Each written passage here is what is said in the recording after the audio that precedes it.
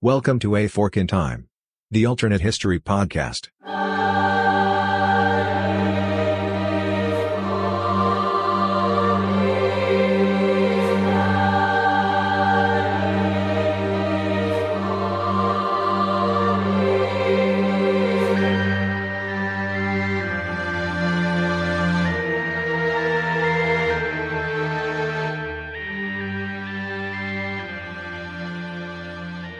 Welcome back to A Fork in Time, the alternate history podcast. That's where you're going to find Don and Alexis. And we're going to be talking into microphones, and we're going to be talking about, I don't know, what are we likely to be talking about today, Lex? Alternate history of some sort? Yeah, that's sort of what we do here on A Fork in Time. And I know we mention that sort of every time we lead a podcast episode off, but that's because we have to make sure we're distinguishing ourselves from another podcast. We're going to talk about that here in a minute.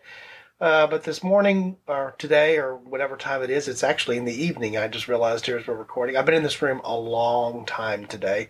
Well, I usually listen to podcasts in the morning, so it could be morning when you're listening to this. It could be morning, it could be afternoon, it could be like I do sometimes listening to a podcast as I fall asleep. Hopefully we're not the podcast that you choose when you want to go to sleep.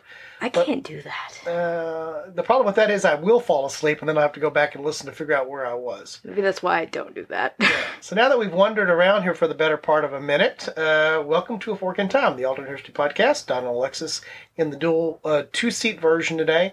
And we're going to do what I'm going to call a shotgun episode today, if that makes any sense. Lex, you see where I'm going with that? Yeah. Okay. Now, we're not actually going to be talking about firearms. We're actually going to be talking about what essentially would be a recurrent theme through history. In fact, we could have probably turned this into a 4 or 5 episode series, themes. Then we may come back and do that at some point because it's not limited to a couple of different places. But we're going to talk generally about a concept today that is, I guess it's probably the root of a lot of particular things that would be alternate history. It's just that we don't often think about them because they are... The way that I'm going to describe this thing when you mentioned this topic to me, Alexis, is I don't think of this topic necessarily by its specifics as much as I think about it by its generalities, because the number of specifics that would actually exist are like... Infinite? Almost feel like they're infinite, exactly right. And so what we're really going to be doing today, and I think we've teased it for long enough here, we're really going to be looking today is what if there had not been the concept throughout most of monarchical, is that a word? Sure. Yeah, why not? Go for it. Monarchical history, this idea that's known as primogeniture. And so how, just in general, might things have been different without primogeniture? Then I think we'll look at some individual examples. And like I said, this will probably lead to, I'll actually throw this out there now. Listeners, if you have particular examples of particular episode ideas you'd like us to pursue, that's exactly why you should visit www.aforkintimepodcast.com and see where the show notes are there and the topical suggestions are and all the wonderful things you can do at our very primitive but very effective little website. And one of the things you could do would be suggest a particular episode, a particular instance of this. Yeah. And maybe the more obscure that reference would be, but also the more impactful, the better. So today here on A Fork in Time, we're going to look at what if there had not been primogeniture. Well, I guess a good place to start is what in the world is primogeniture, Lex? Basically, it is the concept that the first male in a bloodline gets the throne. And that really comes into play if the first child is a female, because if she has a younger brother, she automatically gets skipped over in primogeniture. It's always that the firstborn male, even if he could be the second, third, fourth, fifth, 10th child, gets to be the next monarch. Correct. And so and let me just be clear about this. We probably will spend a lot of time in one of Alexis's favorite little places on earth because that's where a lot of this type of history exists. But this is not limited to the way that the English monarchy functions, correct? Correct, and that's why I'd be interested to hear from our listeners if they know some examples, specifically if they're kind of the more obscure. Maybe there's examples of this in Asia or Africa, or, I think we tend to focus a lot on the European, and I tend to focus a lot on the English, British, Scottish side of it, but this happens all over the world, not just Europe. not just England. Yeah. And one of the things that's interesting to me, and to some degree, here's a pitch for our patron series on Patreon, which is in the late Bronze Age collapse. This is not necessarily something that throughout history has always been the case. The first place that jumps to mind for me is Egypt, where it was very common. In fact, it was very common in Egypt for siblings to marry each other. This was the way they kept the bloodline sort of pure and did other things as well. Of course, it introduced all kinds of wonderful little inherited and anomalies and recession kind of stuff, as we've talked about in other episodes. But for example, a queen of Egypt, or a queen, they sort of got around this in a way, in the sense that yes, it was the male who was the pharaoh for the most part, but the position of the queen being just another member of the family if they married their sisters. So that's how they solved this issue of primogeniture, which is not necessarily what I'd recommend as the best solution for it. But it's a solution. It's a solution. But that's how they solved it. But for most, as you mentioned, for most monarchies globally, for most of history, it has been the only way that you ended up with a queen was through the accident of no male heirs. Correct. And so probably the most famous example of that, or one of the most famous examples of that, certainly in English history, would be Elizabeth I. Well, and her older sister Mary. And all of this, of course, when we've spent so many episodes, we didn't want to focus around the things here, because this is just yet another way you could not have Henry VIII become Henry VIII. Right. And the things that came from that for him not having a surviving male heir. And so we're going to talk. Well, actually, we'll talk about that a little bit as an example. This gets you to know Henry VIII, but in a different way than we've talked about before. Right. And as we've talked about on a number of times before, and we're not apologetic for that. It's just the reality of it for the reasons that are there, because that's a very interesting part of history and the various what-ifs that exist there. But it's an entirely different set of what-ifs, because it's an entirely different, not different cast of characters, but different roles that the cast of characters play. Correct. If that's a fair way to describe it. Mm-hmm. So, again, later, so just using England as the example here, they eventually move away from this concept of primogeniture, meaning that the male gets preferred regardless of birth order. When do they finally move away from that? That would be 2015. 2015 seems a little late. A little bit. So this was finally gotten rid of as a concept with the, actually, I'm lying, it was 2013. This was finally gotten rid of as a concept in 2013. That is when William and Catherine, the Duke and Duchess of Cambridge, who were not the second in line, but the third in line, and then their subsequent children. This is when their first child was born, George. Of course, he happened to be a boy, but that is when they got rid of the concept, so that if he had been a girl, she would not have been superseded by a younger brother. Much the same way so we had George in 2013, we had Charlotte in 2015, then in 2018 we had Louis. A good example of this is Charlotte holds her spot. She is not superseded by her younger brother because we've gotten rid of primogeniture. Okay, so it only took, till now. Yeah, basically. And so, again, a lot has happened in history. A lot has happened in history because of monarchs, and a lot of those monarchs either came to power or did not come to power as a result of their gender. Mm-hmm. And the timing and who it was and when it was and all of that was impacted by that. So when we come back from just a quick break from this discussion here on the podcast, we're going to pick back up with this idea of what if there had been no primogeniture. We're going to look for a couple of examples of that and just talk a little bit or flesh out a little bit about how that would be different. And I think really what the focus will be, since we're not going to focus so much on individual events today, would be to actually just talk about what does this mean for the general flow of history in terms of what's there. So we hope that you stick with us when we pick the topic back up here in a little bit. All right, Don and Alexis here, taking just a quick break from the podcast to talk about something else that's not a sponsor, it's not a product, it's not a whatever. What are we going to talk about, Lex? Another podcast. Another podcast. Is it a podcast that we know anything about? A little bit. Yeah, that podcast you might have guessed already because we've sort of not been able to not mention it on almost every episode here, is The Room Where It Happened. Now, the interesting thing about The Room Where It Happened, it's another podcast from is our now family of 2 podcasts, but our family We're of growing. Yeah, here at Fork in Time, we've doubled. Is that it is not that it's going to happen, which is what it was for some period of time, but it is now actually happened and happening. Yes. And so one of the things that you can do as a listener, if you haven't already found it, if you enjoy what we do here on A Fork in Time, we suggest you to at least try out The Room Where It Happened. Now, it is a history podcast, so in that sense it is the same, but what's different about it, Lex?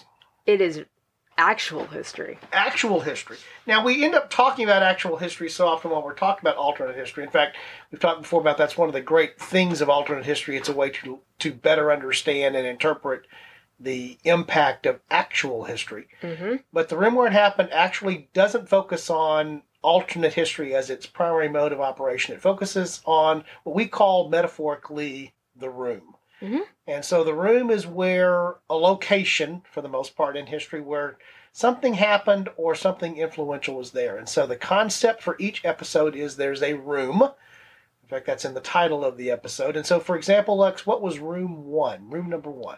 It was the sitting room, living room, parlor, where Alexander Hamilton and Thomas Jefferson decided the 790 Compromise. And don't forget James Madison was there. Yeah, James Madison too. So the Compromise of 1790, and it was sometimes referred to as the dinner table bargain. Mm-hmm. And in fact, as we talk about on that episode and the things that lead up to it, it's actually the inspiration for the song and the musical Hamilton, from which the title of the podcast owes its derivation from. And which I had stuck in my head the entire night we recorded that episode. It made it very hard to sleep, I'm just saying. There you go. Now, the other thing about that episode is that, here on A Fork in Time, it might be just me, it might be just Alexis, it might be Alexis and myself, or it might be Chris Coppola, who's our standing contributor, or any of the other folks that are there. But what's the other thing that's different or unique about a room in The Room Where It Happened was? You were making some weird crossover there. What's unique about it is that we are not aiming to be on every episode. Correct. We are hoping to build... We're already building a community here, but we're hoping to expand that community with The Room Where It Happened. So we're inviting people to go to our website. We haven't branched out on website yet. You still find The Room Where It Happened on aforkintimepodcast.com. But you can go to that website, go to the tab for The Room Where It Happened, and you can sign up if you'd like to participate, and we want participation on all levels. Yeah, for example, our first episode, and we'll talk a little bit, just very briefly about the format. I don't want to do the whole show about the other show. But in that particular episode, we had five folks that were part of the discussion there. And our goal is to have that, or maybe even sometimes a little bit more on each episode. It's a longer form podcast releasing once a month. And as Alexis just said, a lot of opportunity for interaction. And so we invite you to go to their forums on the website. I was going to say, we technically had 6 people on that episode because we had a contributor who wasn't there who provided questions. That's correct. We had Brody Burton from Imagine If, who had suggested some things that we talked about with the others that were there. So, again, one of the things, as Alexis just said, you can find information about that, including links to the podcast feed and other things on the website for www.aforkintimepodcast.com. The other thing you'll find is in the show notes for this particular episode. There'll be the link there, and the links that I'll include there, I think, are the links to what we call it's sort of the overview show. It's the introductory episode. It gives some background, introduces the topic, and then also I include, in addition to the feed link, I'll also include the actual room number 1. And we've already announced what the topic is for room number 2, but you'll have to stay tuned for that. So anything else we need to bore the listeners about here for The Room Where It Happened, Lex? I don't think so. We hope you check it out. Like we said, it's not going to release as frequently as A Fork in Time does, but a little longer podcast and still interesting topics. So we hope you check it out. I hope you do too. All right.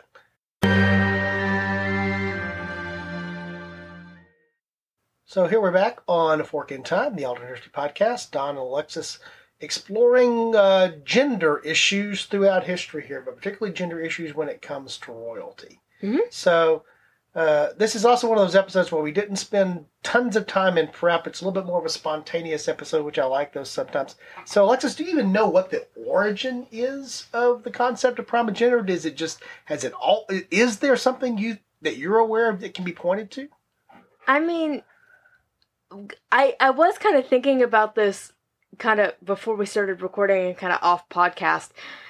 I was like, is this in the Bible? Which is kind of when I think, far away historical documents, that was kind of the first thing that popped in my head. Obviously, we have some other documents that are that old as well. But I was like, I'm sure this kind of concept exists in the Bible. The first thing that kind of popped in my head was, King David. And it was like going down the order of the sons. And it was like, not him, not him, not him, not him. Do you have any other ones? Well, I have the youngest one. Of course, they were all boys in that story. But that was kind of the farthest back in history that my brain kind of went. Yeah, I was thinking about, particularly for me, the same thing I mentioned. I was thinking about Egypt and how they sort of have a loophole around this in a weird kind of way, but still also not. The pharaoh is the male. Right. But, thinking about the other kingdoms and other cultures that were part of what collapsed in the Bronze Age, kings are kings. Kings are men. The monarchs are kings. And a great deal of that has to do, thinking back to that particular, a lot of the stories of some of those empires as well, it has to do with military prowess and military might. And it has to, the reason that the king is male is the king is expected to lead an army and lead forces. And the logical expectation of that is that that's going to be better done by a male. And it's not that the female offspring of monarchs don't have value historically. In fact, they tend to have value primarily through marriages, through dynastic arrangements. See one whole episode that we did on all of Victoria's kids spreading their genes and then spreading their recessive traits all throughout Europe at the same time. Like we said, relatives marrying, not the greatest idea. Not the greatest idea either. But again, this idea of the primary reason the king is male is because of a military bend. And so then it makes perfect sense that as long as you have a male son, if you're the monarch, that should be the monarch. Correct, yeah. So any thoughts more about that or why that plays out that way, or the significance of that may be different than what immediately comes to mind?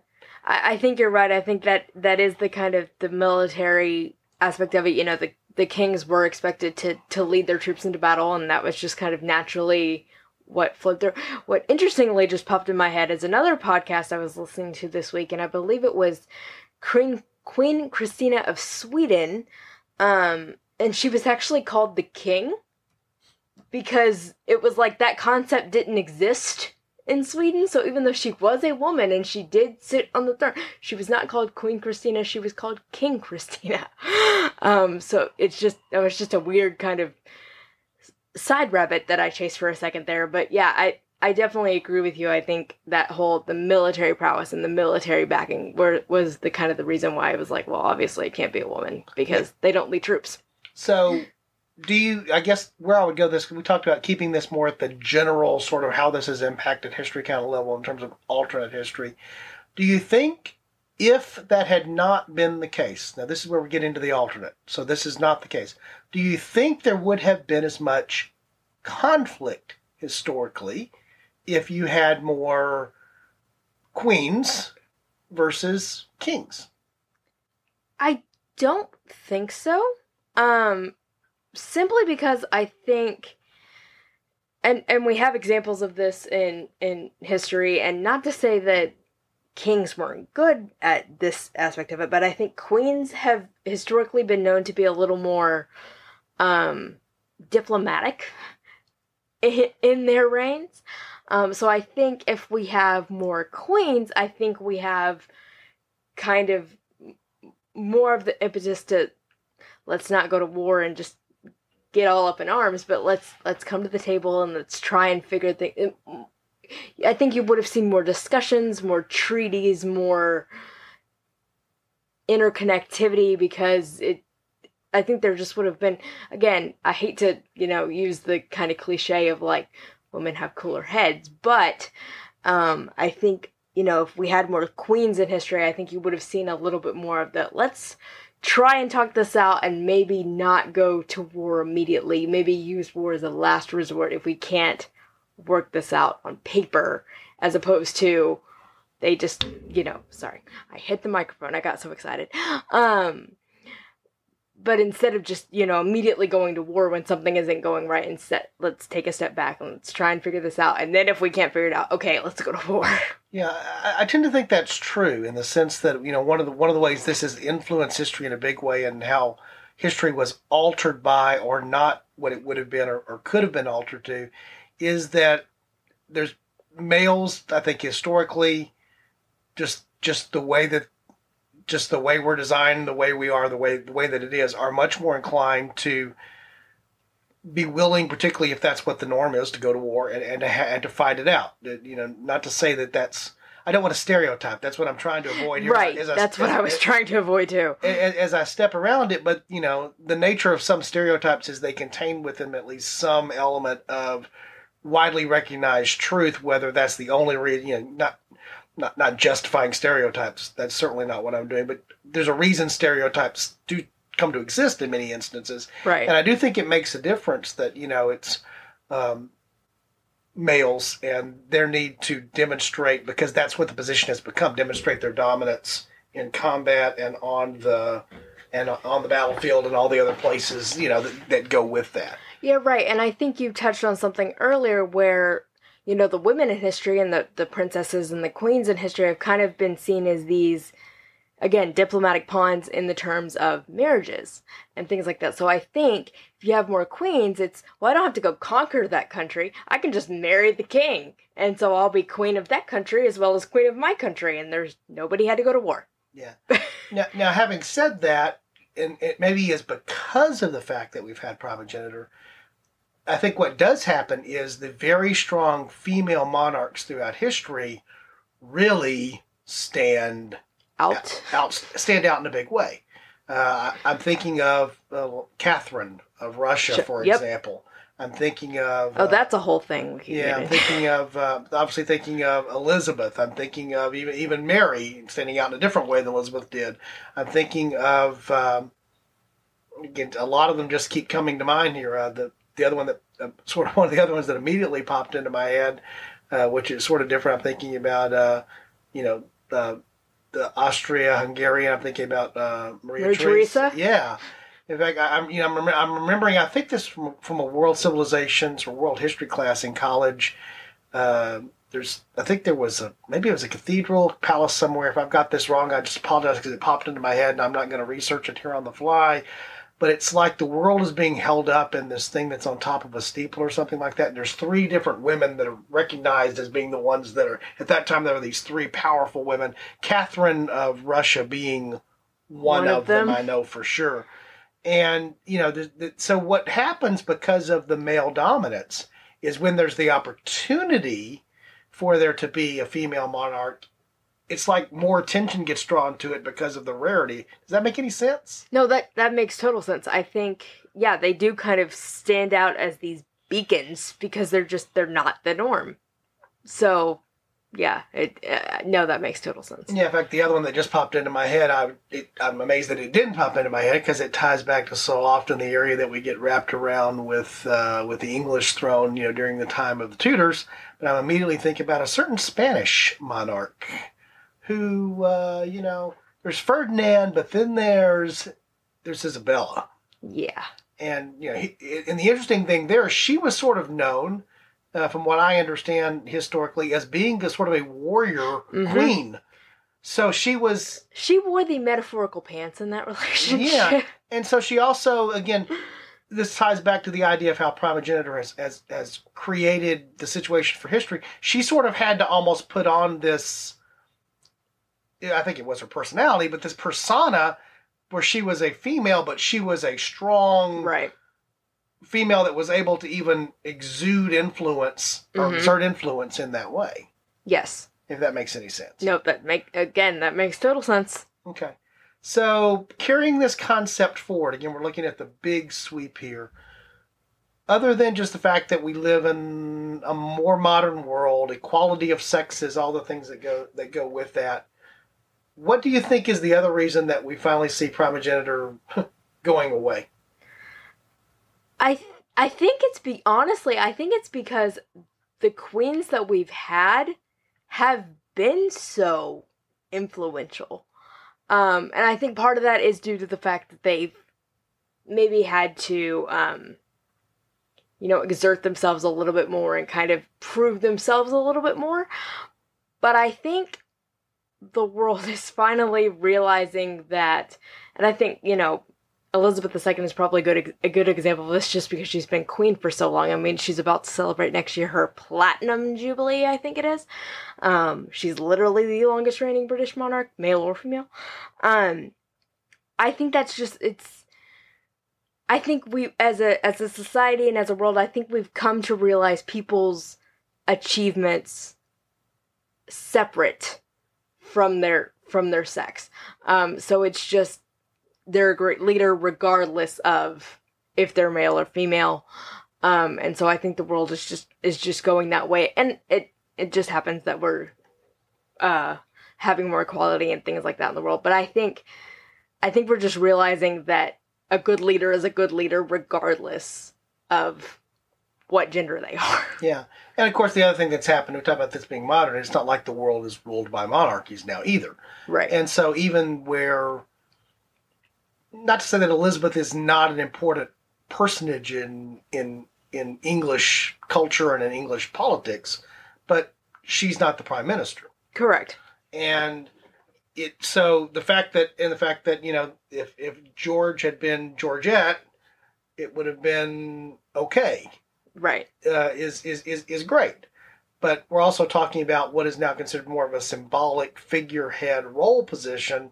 And so, again, the irony of that to me is that even in this age of more gender equality, more rise in recognition for the status of women, it's only now when the position doesn't matter so much that you actually are allowing women to be in the position, if that makes any sense. There's a certain sense of irony attached to that. No, there is. It's kind of like, well, now that you're symbolic, we don't really care. Yeah.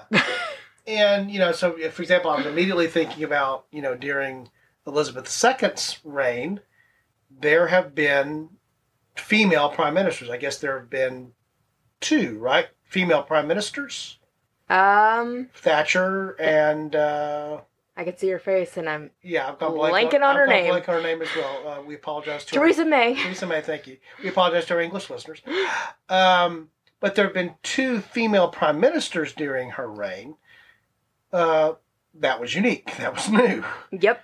And even though the monarchy there, is no longer being held by primogeniture, the good news is the actual electoral position, the actual political position, was advancing even before that was. There was a female prime minister. In fact, there were 2 female prime ministers before there was direct, without accidentally backing into it. Yeah, without some queens. Son, brother jumping. Yeah. Which leads you back, I know, your favorite term is the cousin jump. Yeah. But, you have the gender jump and the other things that happen because of this going on. Mm-hmm. So you mentioned one other example. What was that? So the example that kind of kicked this off in my head, and then it kind of branched off and I thought about other ones. Again, we mentioned at the beginning, we were going to get to a No Henry VIII, but in a different way. And the way we were going to get to a No Henry VIII under this concept is, of course, we've talked about his older brother Arthur plenty of times on this podcast before, but he actually has an older sister as well. His older sister, Margaret. And she's queen. She's queen. She's just not queen of... England. She's queen of... Scotland. Yeah. And so, she was the oldest. She was the oldest girl. Arthur was the oldest. Right, so Arthur dies. Yes. In either scenario, no King Arthur because we have a dead Arthur, right? He dies before his father, so we have no King Arthur in any scenario. But Margaret is very much alive, right? Yes, she is very much alive. I'm blanking on when she actually goes up to Scotland and marries the king, but it's around the time of her father's death, so she is very much around and a player in this scenario. And then Henry becomes king. Correct. Her brother Henry becomes king. And the result of that is Henry VIII is now on the throne of England. Margaret is married to James. James IV. James IV of Scotland. And that does some things with respect to the tensions that had existed between the English and Scottish thrones. But ultimately what happens there is there's a unification of the English and Scottish thrones under James I / James VI. Mm-hmm. James VI of Scotland, who has the rightful claim to the English throne when Elizabeth dies with no heir. And so you have the union of the English and Scottish thrones under James I of England, James VI of Scotland. He's the James of King James Bible fame. Yep. The thing to recognize there is that whole path doesn't happen. And why does it not happen if there's no primogeniture? Because we have no Margaret that needs to go north to find a husband. Margaret can be queen. She doesn't have to go marry to be queen. She can be queen in her own right. And of course, then you get into all the various ways that the billiard balls bounce off of that and how that rolls through history. But one of the ways you might potentially argue, ultimately you probably do have some union of English and Scottish territory and the crowns there, but not the way it did happen. Correct. I mean, it could have happened. Basically, they could have married each other, but just kind of in the reverse situation where Margaret becomes Queen of England and she decides she's going to marry the King of Scotland to unite that way, but still, she's Queen of England in her own right. It could be a situation of their kids marry each other. So you could eventually get to the same place, and I'm using air quotes because you can't see me. You could get to the same place, but it's we've talked about this before. You get to what you think is the same place, but it's not the same players because you've changed this one thing. Right. And so, and the result of changing that thing is you have the same people in different roles, which means that things play out. You may get to the same end result, but it plays out in a different way so that it is different. Right. And whether that's a big difference or a small difference, that's the interesting thing about alternate history. I guess the other one you mentioned actually related to later in English history, and that was Victoria, correct? Yeah, so again, same thing with Victoria. Of course, we've talked about her children, and we've even mentioned her oldest child on a previous episode of the podcast. So her oldest child is actually not Edward VII, her son. It's actually her daughter, Victoria, who's born.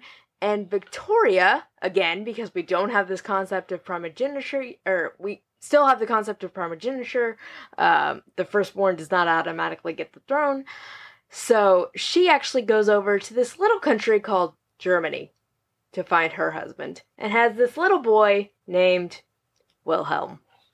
Yeah, this is one of those shame instances when you don't have a good Chris Coppola around to talk about how we don't get to World War I. Yeah, Kaiser Wilhelm here. But again, that's just another example of, does that mean that the Germany that arises is not the Germany that arises that becomes the Germany of World War I, the Germany, maybe not. Then it's the bigger questions of history kind of scenario. But it's an interesting what if.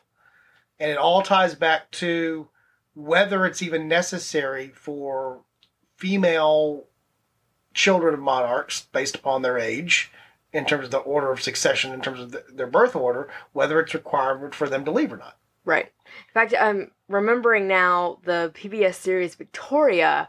There's a scene between Queen Victoria and her son, who eventually does become Edward VII, and he's basically saying, like, I'm not going to amount to anything, because obviously Vicky's going to be, and, she's having to explain, like, no, you're the next heir because you're a boy. So, yeah, it's just an interesting thing to think about. Yeah. Okay. So, I don't know. Again, this is one of those off the cuff. We talked about it conceptually, didn't want to get into a lot of detail here. But what we do want to encourage is if you can think of very particular interesting twists. I was going to say, I've got a couple more in my head, but again, they're all English, and I know we got other options here. Well, the other thing that's interesting to me that even occurred to me, because I looked over my bookshelf and actually saw the novels over there. Yes, the novels. He actually wrote novels.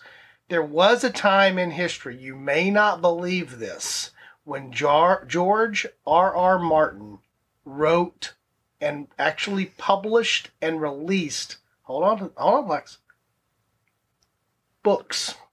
He had this whole series. Now, he's published other books. He won't actually finish the series. I was going to say, I'm going to have to go back and read the entire series again by the time the next one comes out. But the reason that popped into my head, for those of you that are Game of Thrones fans or know there, is that one of the things that's actually dealt with in some of the more intricate subplots, primarily in the books, not so much in the HBO the HBO series, is this idea of one of the particular kingdoms, Dorne, does not hold to primogeniture. Correct. And so that alters and can change what can happen because they're not bound by the same stipulations, and that ends up producing some marriages. Other things happen in the plot of the books. And of course, Martin is stealing heavily where he's stealing heavily from real history there, and the fact that wasn't always the case even in all of the realms and dominions that were associated with England. Correct, yeah. Or in Europe. And so he's stealing and borrowing that and looking at how that would be the potential what if in a fictional world, which then, ties back and mirrors back over to the real world. I'm looking over the bookshelf and saw that, and so that popped into my head. Well, all right, we thank you for joining us here on A Fork in Time. We do encourage you to check out the website, www.aforkintimepodcast.com. You'll find all the good stuff there, how to give topical suggestions, how to give feedback, how to become a patron and support the show if that's something you feel inclined to do. Just all the things that are there. Anything else we want to mention to listeners, Lex? Go check out The Room Where It Happened. Yeah, we encourage you to do that. We think you might enjoy it. Again, it's a much longer form podcast, but only once a month. And room number 1 exists. Room number 2 is the topic has been chosen, the die has been cast. All we have to do is set the recording date for that, which will be here in the coming days. And we will continue along that path. We're excited to have launched the second podcast. It was from its first conception in the March-April timeframe to now. It's been a long time coming. If it just shows you anything about how much fun we have doing this podcast, we were literally on the phone call for, I think, an hour and a half after we stopped recording. I agree. In fact, one of the things I was tempted to do, except I didn't have the recording of all that discussion because we had stopped with the recording by that point, was we had a great conversation with, if you will, I don't like using the word cast, but the hosts or the panelists. The panel. There you go. The panel for room number 1. We had a great time talking just afterwards about the subjects, but also talking about other stuff. And I'm glad you brought that up, Alexis, because we mention it all the time. But that's one of the things I've enjoyed most about this now 2+ year journey is meeting people that are, kindred spirits that have a love of history and have very diverse backgrounds and very diverse understanding of things. And that's one of the things that we enjoy. So if you're one of our listeners, you're in that group. We like to think of you as being part of the extended Fork in Time family. And we appreciate you giving us a little time today to ramble on generically, but somewhat importantly about whether it matters, whether that firstborn child of a monarch is male or female. It actually matters. So we're going to remind you, as we always do, we happen to think that if you happen upon a fork in time, you probably ought to do what, Lex? Take it. Thanks, guys.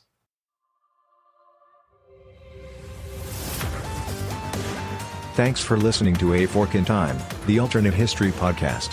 Learn more and provide feedback by visiting our website at www.aforkintimepodcast.com. Connect to us on Facebook at facebook.com/aforkintime or follow us on Twitter at AFIT Podcast. If you want to support the show financially, visit our Patreon page at patreon.com/aforkintime. We hope you will join us next time.